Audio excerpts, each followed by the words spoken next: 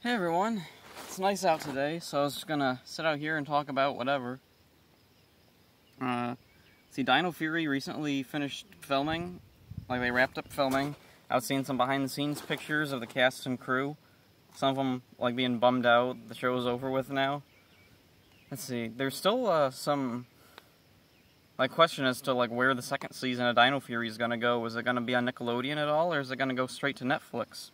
And how's it going to go to Netflix? Is it going to be like one episode a week? Or is it going to be spread out? Or is it just going to be all at once? Or is it going to be like in chunks? Like you get 4 episodes 1 week, then a few weeks later you get the next 4 episodes or something?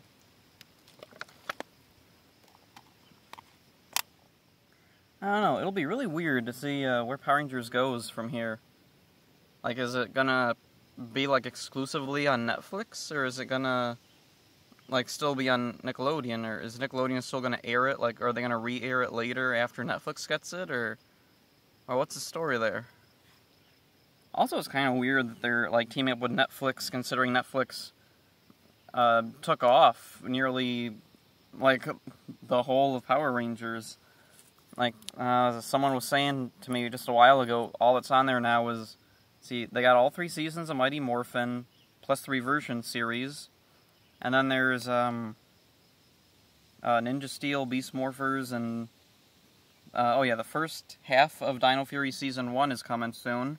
The first 11 episodes, meaning Netflix will get episodes that Nickelodeon hasn't even aired yet.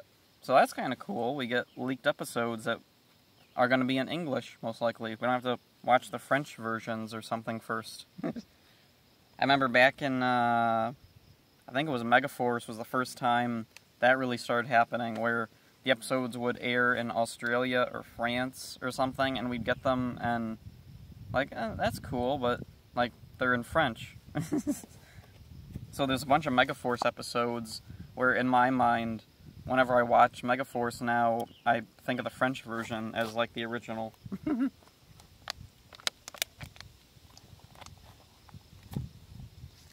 see, what else is there to talk about?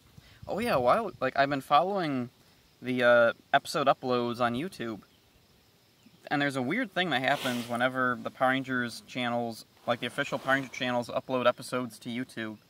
Let's see, I was following the Power Rangers Kids channel, because that's where they were uploading the Reversion series episodes.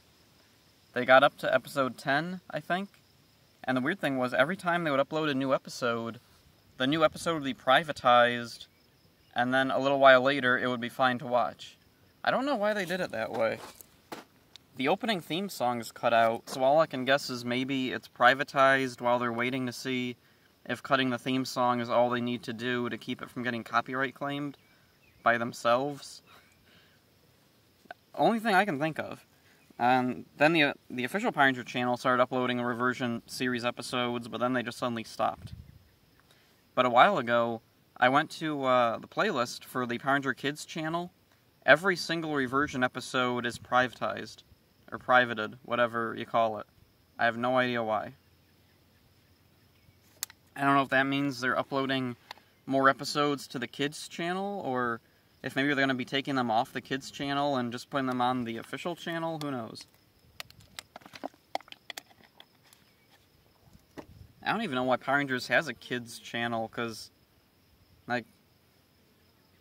it's all YouTube Kids, right? It all gets the comments locked, and you can't play it in the mini player. Wonder why that is. It's such a weird thing. Why can't kids do something while watching YouTube? That doesn't seem fair. Looking at all these weird rocks here. Let's see. What else? Yeah, there's not a whole lot of Power Ranger news coming out right now. Most of the big news is just about the Lightning Collection or the Battle for the Grid game. Or is it Legacy Wars? One of them. I don't know. I don't do the Power Ranger video games now.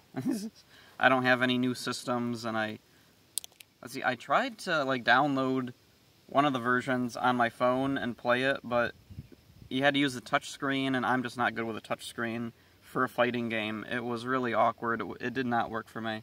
It was kind of fun, but, when I was getting a little farther into the game, it got too difficult to do stuff with a touchscreen. I'm just not used to it. I'd rather use buttons. Now, if they were to come out with, like, the Power Ranger game on the Nintendo Switch, maybe I'd play that if I ever got a Nintendo Switch.